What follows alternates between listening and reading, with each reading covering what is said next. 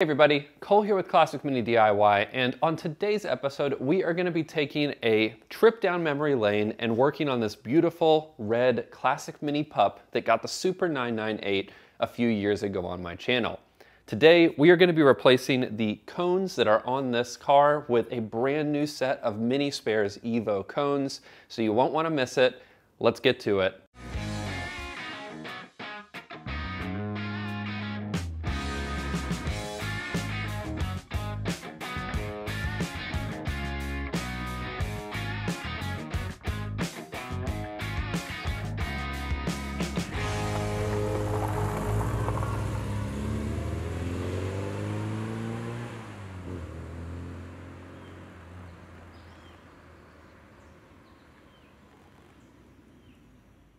All right, as I said, on today's episode, we are going to be doing some regular maintenance on this beautiful red Classic Mini pup, mini pickup.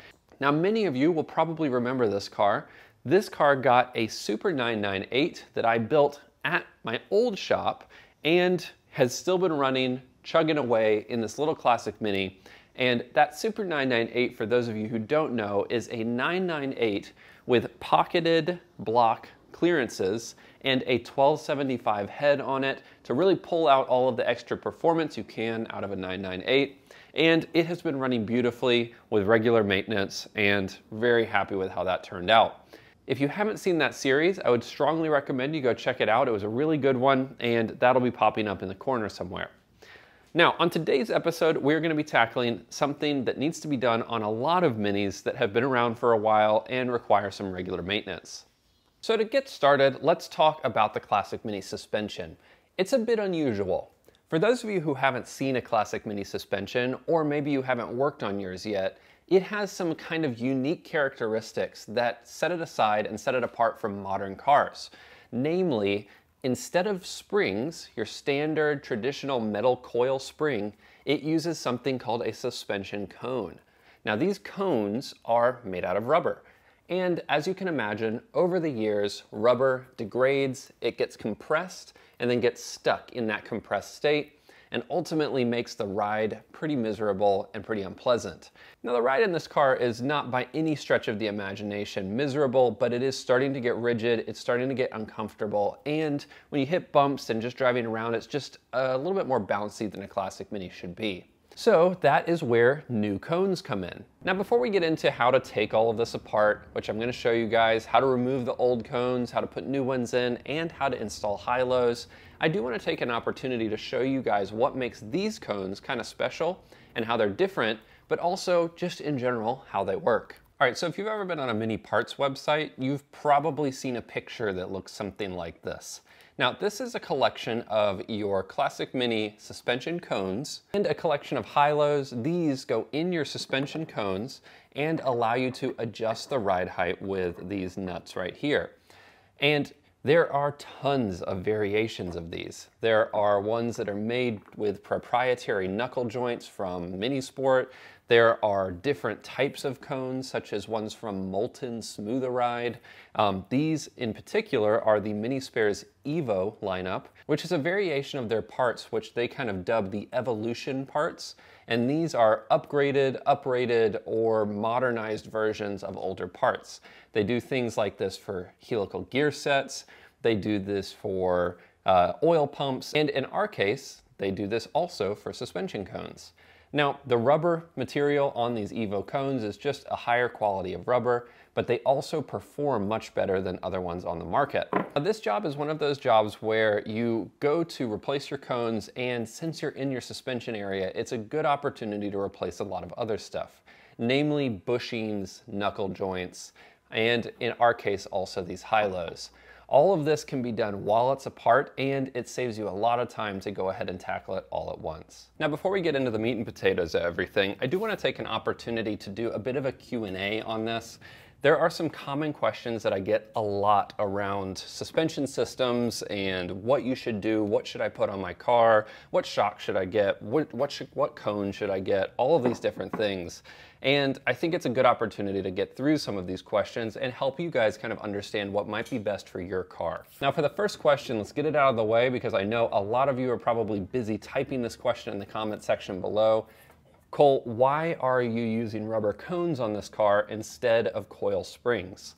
And the short answer to that is that, one, this car, this mini pickup, is not my car, and the owner of this car, who is a really good friend of mine, prefers the rubber cones, likes to keep it stock, likes to keep it kind of OG, and even these high-lows are kind of an OG mod, and it's something pretty ordinary to put on and modify an old classic Mini. Now, you guys probably remember that video from 4, 5, maybe 6 years ago where I installed coil springs on my car. That coil spring conversion is still running absolutely perfectly. I love the coil springs on my car. I like how it rides. I like the reliability. They don't start to droop over time like rubber cones do. Granted, rubber cones do last a long time. They do require replacement and maintenance more frequently than a coil spring would. All of that to say, I'm very happy with them. Now, there are tons of horror stories about why people shouldn't use coil springs. Oh my God, your whole car is gonna explode. You're gonna drop a coil spring and the subframe is gonna blast apart, or your high-low is gonna break. The thing about those issues and the thing about those pictures that everybody loves to post on the internet is that they are, in my opinion, situations where those coil springs were improperly installed. Now, installing those coil springs requires a very specific set of correct parts. If you do the job correctly, you are going to get good results. If you do a job improperly, you're likely going to get improper results. So the short and sweet of it is, coil springs do require an enlarged bump stop, a buffer that goes underneath the top arm on the front of the suspension. Those coil springs also require a high-low that is made for coil springs. You don't want to be using these standard high-lows on those coil springs. They make specific sets for the coil springs so that they seat properly. And then finally, coil springs are not meant to be run on incredibly low cars. If you want to run really, really low on your car, I strongly recommend you pick up rubber cones. If you want to run a relatively low but kind of more reasonable height on your classic Mini, you can do cones, you can do coil springs, you're gonna be happy with either of those, but the main thing is that they get installed properly. There should be no situation where that coil spring, when at full droop, basically your wheel hanging, if you were to go airborne, your wheel was hanging off of the car and nothing underneath it, there should be no situation where that coil spring can come unseated. If you lift up your car, your wheels are hanging and the coil spring has movement, it means your car is too low and you need to adjust your high-low up to take up that slack in the coil spring. But those are the three main things about installing coil springs. So the next question I often get is, which set of rubber cones should I get? There's a few different companies that make different cones for cars, and in my opinion, most of them are pretty good. The Mini Spares Evo set that we're holding right here, in my opinion, are the best ones that are on the market. They provide you the best performant ride while also kind of balancing the comfort of a classic Mini, as comfortable as it can be. Then the next ones I would say is the kind of standard OEM replacement that Mini Spares sells. They are basically, they look identical to this, but they are a OEM spec. So what you would have seen on the cars back in the 60s and 70s. And then finally, there's another set called the Molten Smooth-A-Ride. These are really soft rubber cones, and the ride is very smooth and very, very supple and soft. But it comes at the expense of being able to carry a reasonable amount of weight in the back of the car. And unfortunately, when you run them really low, you're more likely to kind of bottom out your wheels in your wheel wells. So those cones I would recommend to somebody who just wants a nice touring car, but maybe isn't gonna be just blasting the mountain roads or, you know, beating the heck out of the car. So this also is kind of adjacent, but your shock absorbers do have impact on all of these things, but it is not what determines whether your car is gonna rub or have any sort of clearancing issues, specifically with the Molten setup. So with all of that out of the way, those are just a few questions that I get a lot on my channel and in comments and all of those things, so I wanted to get those out of the way. If you have any more comments, make sure you post them in the comment section below and I'll do my best to answer those. But what we need to do now is get the old cones out of the car and then start putting in new ones. And what I would recommend doing is starting with the rear of the car, because this is a relatively time-consuming job. And by starting at the rear, you're starting at the kind of easier set to work on, and moving from there will allow you to kind of segment the job up if you need to over multiple days. So let's jump to the back of the car. I'm going to show you how to do this and take everything out. It's a pretty easy job, but there's some nuance. Now, first up, let's talk about what you're greeted with when you take the back wheel off so you can kind of see the rear suspension for the first time. We're looking at the drum brake on the rear hub. We're on the right side of the car. You've got your shock absorber here, your radius arm here, your old rubber cone right back here, and then your rear trumpet, which this is the original rear trumpet, so that's probably going to make this a little bit harder since those tend to be basically welded in from all of the years of use. Down here we have our knuckle joint. That'll get replaced as well. But in order to get all of this stuff off, the first thing we need to do is disconnect our rear shock absorber. Now on a mini pickup, it's actually quite easy. There is a nut on the top side of your shock absorber here that's in the truck bed, and that's visible and accessible on both sides. In a saloon, you're gonna have access to this shock absorber on the right side. However, you are going to need to remove the fuel tank on the left side to get to the shock absorber on that side. Now the reason we have to get to that top nut is because we need this to come free so that this can sag all the way down. Now there won't need to be any other removals down here aside from that bolt right there, and then we might need to take the bolt out of the bottom as well to kind of just move this out of the way. So I'm gonna loosen that up. You guys will see this kind of drop down a little bit more, and then we'll be able to get to the cone back here. Now the nice thing about what we're doing with this job right here is that we don't have to save or protect anything that we have here. So this cone, this trumpet, and even the knuckle down inside the radius arm can all be kind of, well, damaged. In worst case scenario, we can also cut this rubber cone if it seems like it's going to be necessary.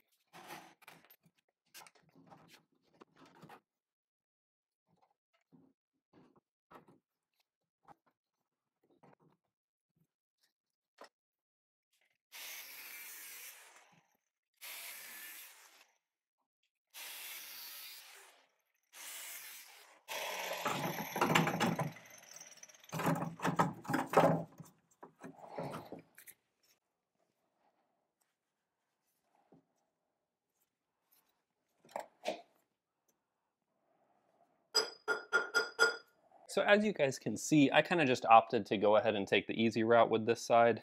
Now, these trumpets are notorious for being very difficult to get out. They also like to hold the debris and gunk inside them, and so these will often get seized down at the bottom here where this knuckle joint attaches. See if I can get that in view. And then on the cone side, the cones will also get seized to the top of the trumpet. All of this, and the reason I just decided to go ahead and cut it, is because we are replacing it with high-lows, and it's just simply the easier route to take. So, next thing that we need to do is get the plastic nylon cup out of the bottom of this radius arm. So to do that, we are going to jack this back up, and then we're gonna go ahead and get that out. All right, so next up, we are gonna be getting this little plastic cup out of here, and I can tell you that doing this is incredibly difficult. It is always difficult to get this out, no matter how long it's been in there. Honestly, I've had some that have gotten hard to get out, even from just like 100 miles on them. If you think about it, all of the weight of the rear of the car is inside these knuckles, and it's just driving that deeper and deeper in there. So the best thing I can recommend, and I'm gonna do my best to film this, but if you don't see any footage of this, it's because there is no easy way to get it. Basically, I like to take a pry bar with a hammering end on one side, and I like to just kind of hammer at this and kind of drive it out. Heat does help as well, and then kind of, if you can, get a set of vice grips on it and tug and rotate as best you can. This is one of those things that just requires a good bit of elbow grease, and you just gotta get in there and do it. All right, so as you can see, we've got our nylon cup removed. Now, there are a ton of different pro tips on how to get this out. And again, I said that it is mostly, elbow grease to get this sucker out.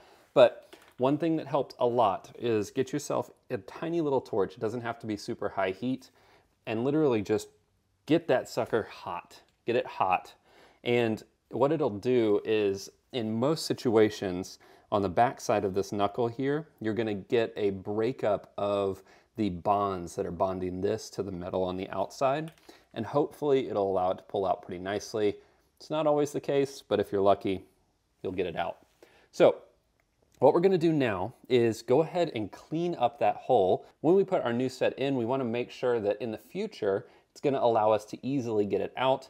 You know, a good set of anti-seize down in here is a good idea, and at minimum, get that rusty, crusty stuff out. So now we've got a good coating of anti-seize in there, and the next step is to lower this radius arm back down, and we're gonna install our new high-low as well as our new cone. Now before we get the new cones in, I did want to take just a brief minute to show you guys, this is what I'm talking about with the new cone versus the old cone. You can see just the trumpet itself is gonna be taller, but you can see the baseline. Look at how much has compressed on that old cone. Now this is a rear cone, and the rears tend to compress a little bit less than the fronts. They have a lot less weight on them all the time. But now that we've got the rear out, you got a good look at it, and you can see just how this is starting to compress. This has become a little bit dry rotted, and that just, it's ready to be replaced and get a nice smooth ride in our car again. So the next step, we're gonna take this, your new cone, your new high-low, one of the new trumpets. You can see it's a brand new style, no big literal trumpet anymore. That goes in the top there. And last, we're gonna take our brand new knuckle, and that's gonna go in the top of this trumpet, or rather the end of the trumpet. So let's hop back to the back and I'll show you guys how to put that in. Now, like with most jobs on this car, there are a lot of different ways to accomplish it, and everyone has a slightly different method. But now some people will say, go ahead and put the knuckle in down here at the bottom and then put your trumpet and cone in. I like to do it all at once, so I put this in the end. So I put this in the end of my trumpet and the cone, the whole assembly, and I'm gonna feed it into place, and then I'll lift this back up to kind of push it and seat it into place. One other place that I would recommend putting some anti-seize is on this post where it goes into the trumpet. Same thing around the base of the trumpet where it touches the cone.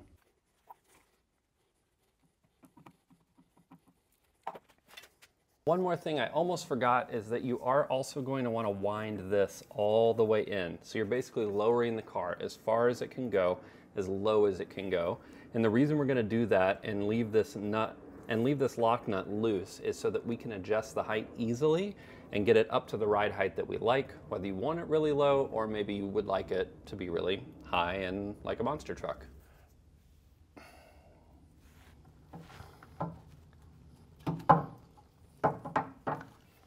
Whoops.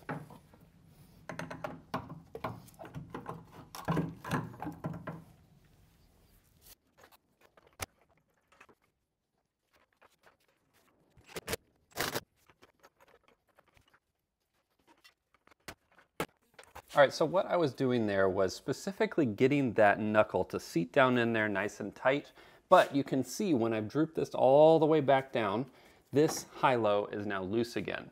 Now, as I mentioned before, we were fully loose so that we could get that in there really nicely and adjust our ride height, but depending on the set of high-lows that you have, some might need to be adjusted out to take out the looseness in this suspension system as a kind of baseline setting. So I've tossed you guys down underneath the car and kind of on the back side of our subframe here, and you can see the looseness that I'm talking about here.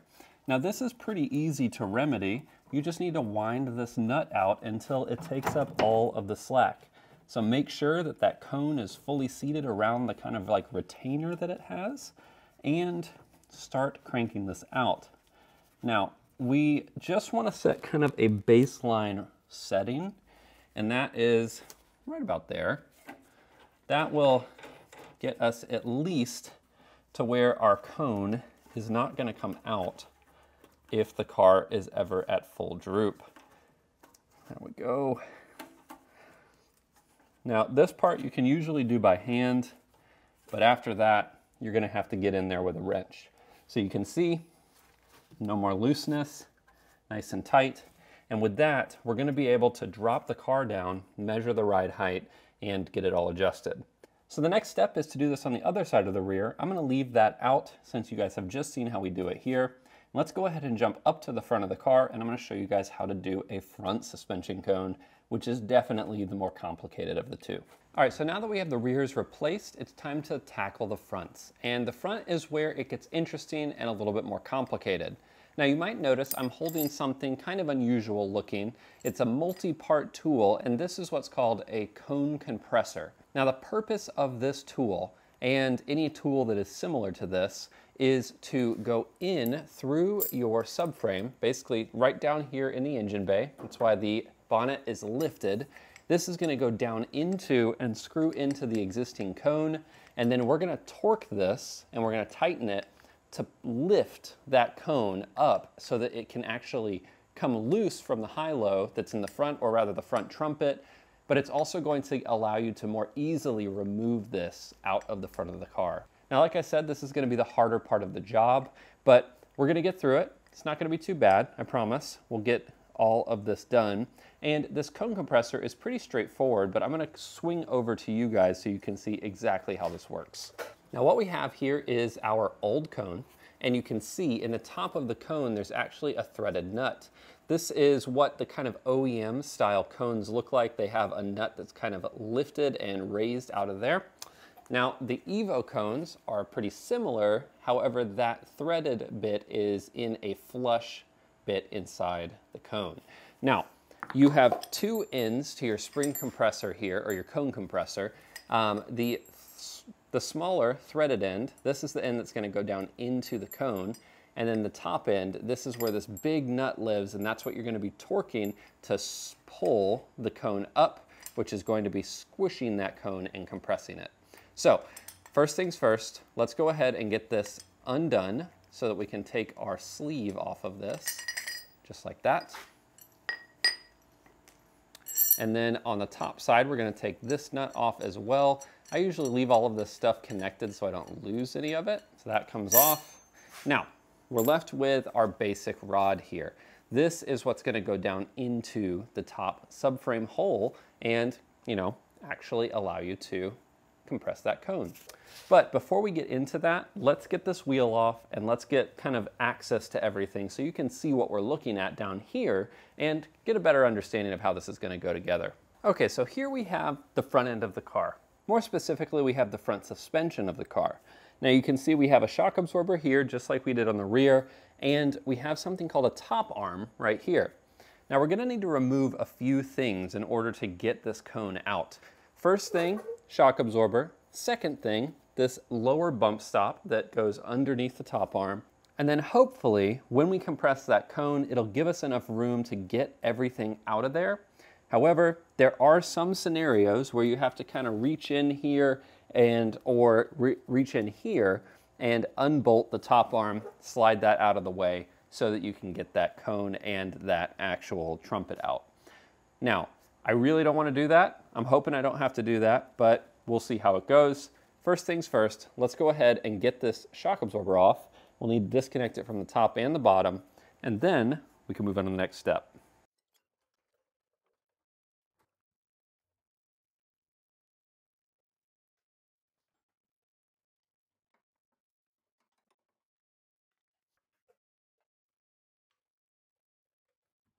Now, you're going to see me. I'm going to go ahead and put both pieces of this cone compressor down into place because you're not going to be able to slide that sleeve over if you've got your hood on. So something to keep in mind. Now you saw me run that down pretty far. And the reason you do that is you want as much of this cone compressor to grab those threads on the cone itself. Otherwise, you run the risk of stripping out those threads. And let me tell you, when you do that, you're in for a bad, bad day. So now we will go ahead and put our tightening nut down, and all that's left is coming in here with a wrench and tightening that down until we start to pull loose our cone.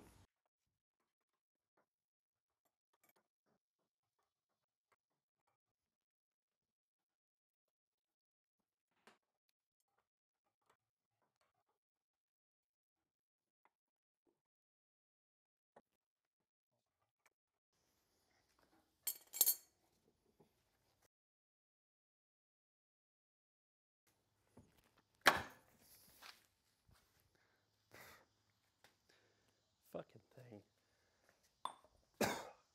All right, and with a little bit of elbow grease, you will be gifted one stock trumpet.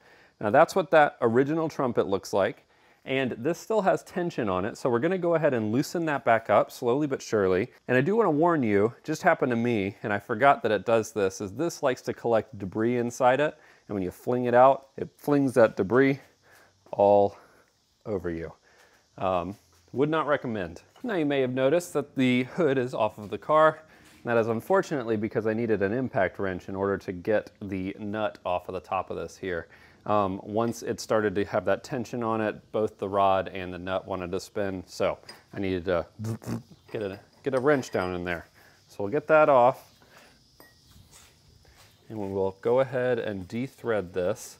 And actually, before we do, or after we do really, go ahead and take this rod, and you'll feel it after you've unthreaded it. Just thread it back in just a bit.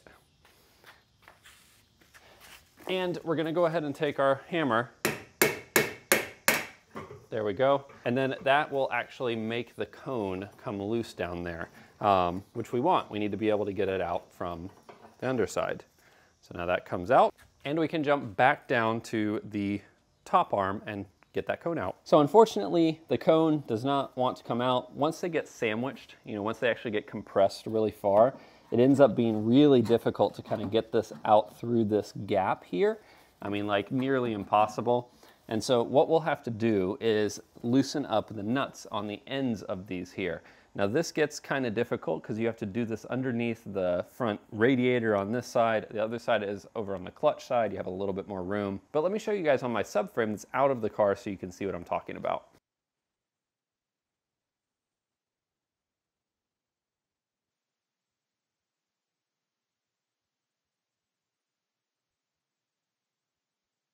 All right, so for those of you who have never had to film anything before, I started a film actually disassembling the top arm and the beam that goes through there on the pickup, but unfortunately it is nearly impossible to get any sort of good view in there. So I thought I might take the opportunity to, while I have this spare subframe, the one that goes in Bad Wolf, out, I can show you exactly what I did. So as you can see here, we've got our top arm and then the 3 nuts and bolts that go into and hold this plate into the subframe itself. And then on the back side, you have another one of these nuts right here that will need to be loosened.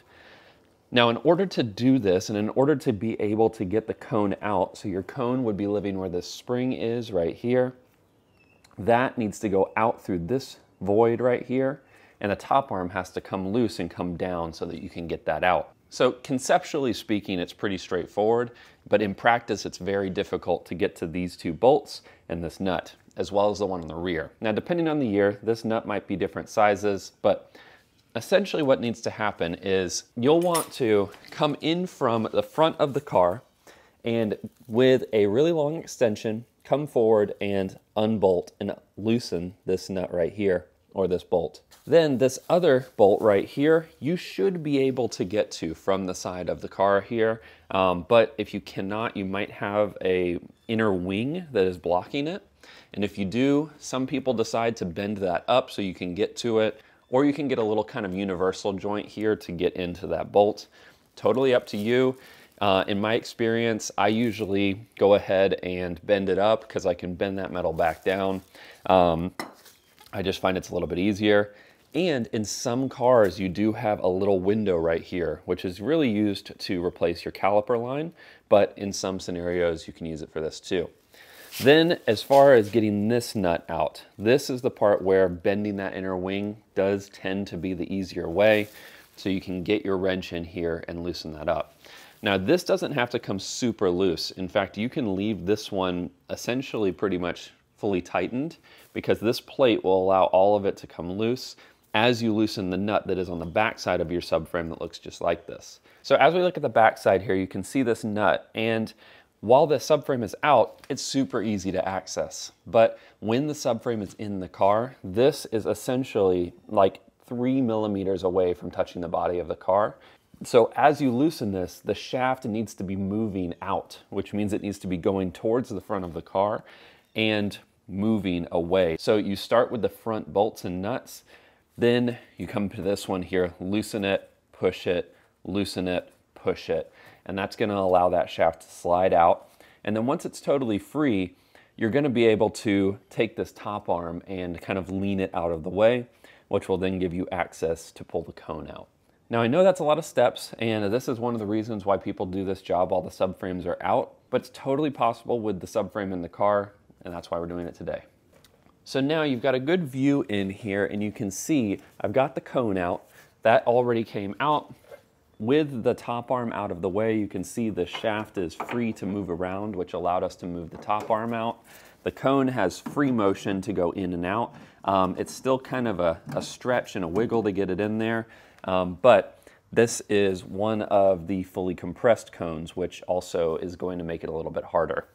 So once that's out of the way, we can take our new suspension cone and put that in. So while we have that apart, it is a good opportunity to go ahead and take a look at everything here. You can see there's a lot of gunk and dust and stuff. We're gonna suck all that out, get the vacuum out here and clean it. And then we're also gonna clean up this shaft here so that we can re-grease that and get it nice and moving smoothly. And then we're gonna repeat all these steps on the other side. Now the last thing that we're gonna do here is put this new cone in place. And in order to do that, we'll have to negotiate these spaces here and get that up into place. And then what I do is I use the cone compressor that we used to take the old one out.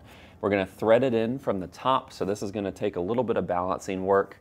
We're gonna thread that in, and that's gonna hold the cone in place, which is important because we want it fully seated in our subframe.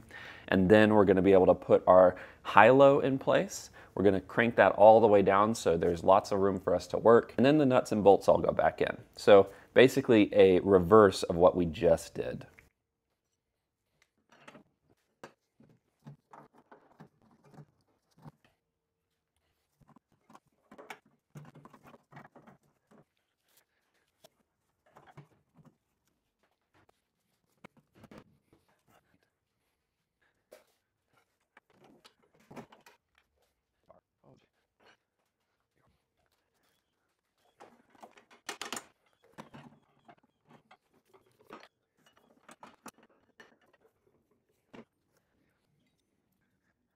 Now, one other thing that I forgot to mention before is we are also going to be replacing the nylon cup here.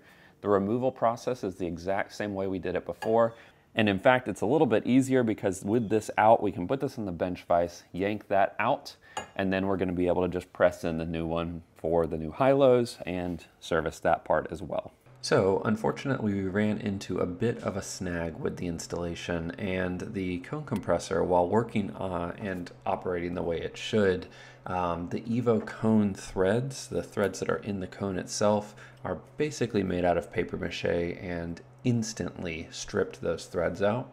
So as a result, we were unable to actually compress that cone, and in order to get these installed with the new high-lows and the new trumpets, we actually had to install the knuckle, the trumpet, and the top arm all in one swoop. We slided it into place and then ran the shaft through to fit everything in. It's a very frustrating and difficult way to do this, and unfortunately I also did not catch it on film. It took me much longer, and the benefit of doing this once over here is that those threads also stripped on the other side of the car, so I had to do it twice. Long story short, the Evo cones, while riding very nicely, the threads inside them, again, are not very good, so you are going to want to keep an eye out for that when you take on this job. Otherwise, everything went into place, and we are ready to roll. All right, ladies and gentlemen, so that is going to wrap up this episode of Classic Mini DIY. It was a pretty exciting one. We did obviously run into issues with the Evo cones and the threading in those cones.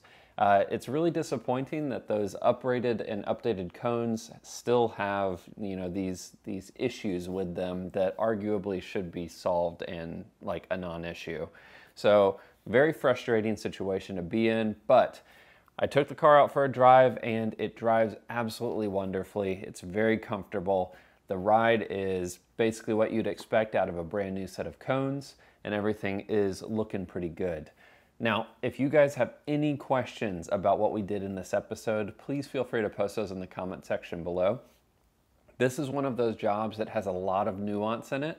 And while I had these experiences while I was installing this and showing you guys how to do it, you might have a different experience as you are going through your car, and I'd love to help you out with that. Now, the only other thing that I do want to mention is that this job is a really good job to get started and expect to take multiple days doing it. If you work in a shop, maybe you have a lift or you have some professional tooling or something like that, you probably can get this done within a few hours, maybe 3 to 4 hours, or within a day. But for most of us, I think that it is easier to span this job out over multiple days, take on the rear first, then move to the front. You're going to be much happier. It'll allow you to take a break, and I know if you do have a space where you can do that, you'll thank yourself later. So thank you everyone for tuning in. I really appreciate you watching, and again, if you have any questions at all, post them in the comment section below. But until I see you on the next episode, you guys know the drill. Enjoy those minis and motor on. Catch you on the next one.